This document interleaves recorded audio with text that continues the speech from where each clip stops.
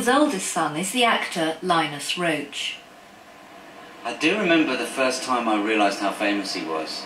Went to the Isle of Man. He was judging a beauty contest, and they'd emptied out this huge open-air swimming pool. I mean, it felt like Wembley Stadium to me. And I remember as he was walking through the crowds, we got out of the car and we walked through these sort of barricaded crowds into the middle of this swimming pool up onto the platform.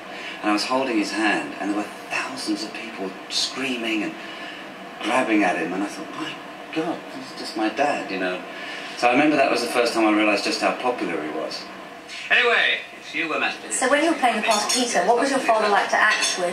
He was great, and he was very inventive, and we used to rehearse at home, you know. We'd come back in the evening and go through the scenes, and because it's very fast. I mean, it's faster now the way they shoot the street than it was then. But even then it felt pretty quick, you know. You got a couple of days rehearsal and then a technical run through, and then you were in front of cameras. But he was like, you know, always thinking of not so much jokes but tricks we could do. I remember, you know, he said, right, you know, I was saying I needed to go out or something, and he said, I'll give you some money, and he sort of flipped a 50p coin across the room. But he was like, look, you know, we can't do this over and over, you've got to catch it.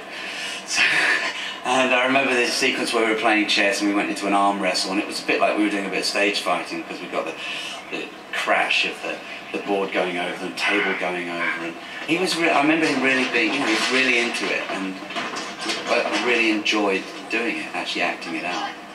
It was a really great time. I really remember it very vividly. It was, I mean, it was the beginning of my professional career. He's had the sort of acting career I would have loved to have had. I say had, he's still in the middle of his, but he went to good drama school, Central. He then went to National Theatre, done a lot of classical plays, a lot of Shakespeare.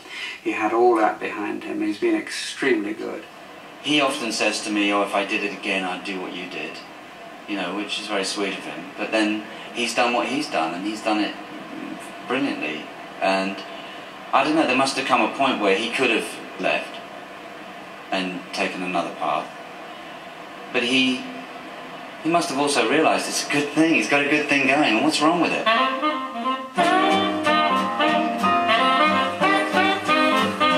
Now, what is all this stuff? Why do you have to play millions of roles?